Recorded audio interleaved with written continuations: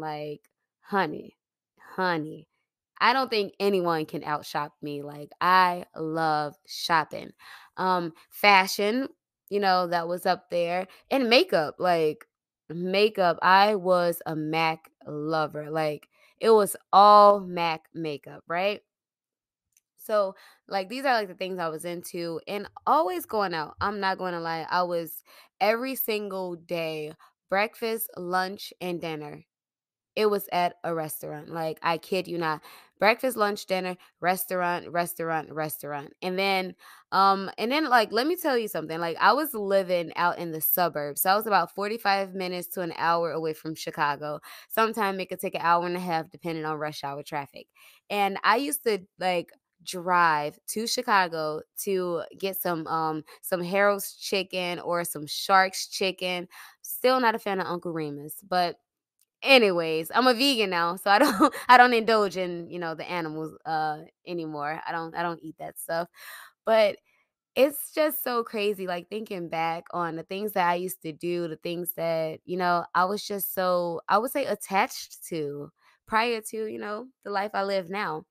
And I feel like all of that was me. It was all me. I did like writing, but I wasn't really like doing it frequently. It was like, if I get extremely bored, which was rare, that's when I found myself writing.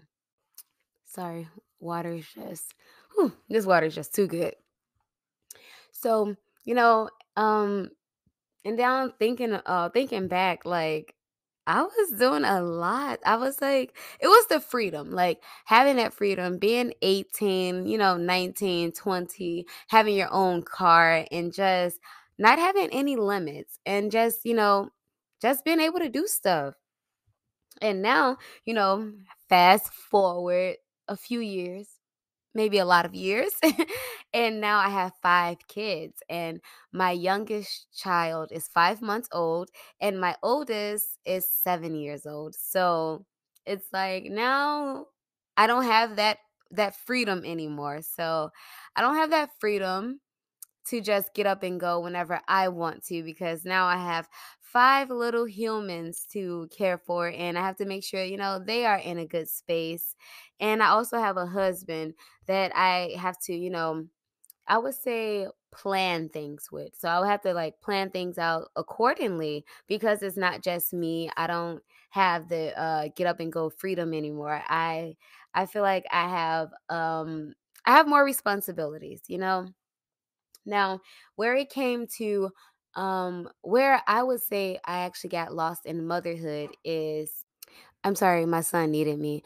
But what I was saying, I found myself getting lost in motherhood with the separation part because I have such a hard time, even now, this is current, this is what I'm currently going through. I have such a hard time separating myself from my family. Like, I cannot separate myself from my children or my husband because, we've been a unit for so long and I just got lost in it.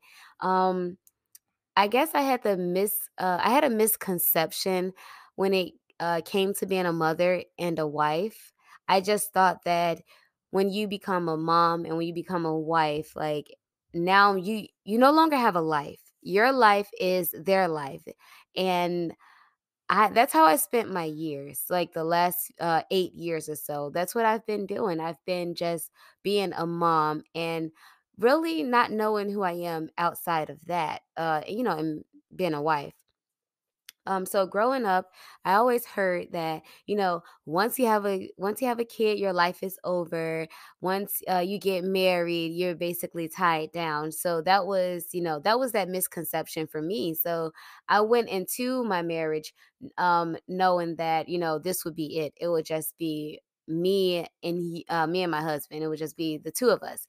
And then when I became a mom, I was like, okay, so this is it. Like my life is 100% dedicated to my child. Then, I started having more kids and I was like, okay, now my life is 100% dedicated to my children. And, I don't know what I'm doing because it's just, to me, it's just really, it's really crazy to think about. So I found myself getting lost and not being able to separate. So every time I meet someone or I start talking to someone, I just find myself talking about my kids and talking about my marriage. It's like I am like, when you talk to me, you know that I'm a mom, you know that I'm a wife, because that's my universe. That is the topic of discussion. I talk about my kids all the time.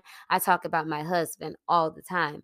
And then to throw in like homeschooling, I also homeschool my kids. So there's no real separation. And now that, I'm looking back on things, I've been reflecting, I was like, dang, the last few years of my life has been dedicated to this, and I have no identity. Like, I just identify as a mom and a wife and a mom. And now I am trying to separate and figure out who I am outside of those titles. So I know it's hard. It's a lot to really think about, and it's like, damn, is that really all there is to me? Like, um, so when I first got with my husband, like I had said earlier, I was into always getting my hair done, getting my nails done, and just keeping up with like the girly girl thing. And that was like maintenance for me. Like, I loved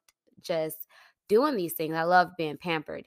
And once I got with my husband and we were married, it's like I kind of stepped away from those things because I felt like I have my person. Like, who am I maintaining for? So it's like my mind had already started shifting. Like, okay, you have your husband, you don't have to like be dolled up all the time. And then once I had my first daughter, it was okay, I want my daughter to love her hair. So I got rid of all of like the wigs, like no more weave. I wanted natural. I stopped wearing makeup because I wanted my daughter to love herself. I wanted her to love who she is naturally. Like, I wanted her to feel beautiful. I wanted her to feel empowered. So makeup was a definite no. Fake hair, a definite no. So that left. Getting my nails done, I don't know why I stopped getting my nails done, but like I have long nails naturally. So when I didn't get a full set, I started doing overlays. And I know that the acrylic nails and that stuff can like mess your nails up, but I kind of just stepped away from that. And I haven't had fake nails or an overlay on my nails in so many years. Like, I don't even know. I believe Paisley was the baby, and if Paisley was the baby, that was almost 5 years ago. So I left that alone. I just wanted to show my children like a different side. Like, I didn't want to. I basically wanted to practice what I was preaching. So if I was going to be teaching my kids to love themselves, I needed to, love myself as well. If I was going to teach them to love their hair and love their skin and just be comfortable with being themselves, then I needed to do that. And I felt like wearing weave in my hair and wearing makeup, that wasn't my true authentic self. So I felt like I had to show my kids that, hey, I'm natural. I know that I'm beautiful. I feel beautiful. And I wanted to just, you know, I wanted them to be confident and I wanted them to be themselves. So I got rid of all of that stuff. Again, lost in motherhood and being comfortable in marriage. It was just so easy. And now that I am like trying to figure out who I am outside of my marriage and motherhood, it's like I want to get back into those things. And I slowly brought wigs back into the picture. So now like my kids, they absolutely love their natural hair. We've all cut our hair together. Like, I personally would much rather just shave my head and throw a wig on and be like, all right, cool. Snatch the wig off whenever I don't want to wear it and just be bald. And and that's what I've been doing. But my kids, they do love their hair. They do like being natural. They are comfortable in their own skin. So now I am, I guess, slowly trying to just get back to what I used to love and just, reclaim myself, reclaim that independence, and just know that it's okay to be into all of those things while being a mom. And you can still teach your kids such, good things. You can still be a great role model for your children. You don't have to strip down and be completely bare to get your kids to love themselves.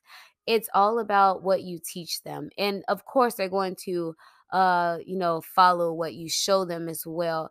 But teaching them self-love and appreciation is a great thing.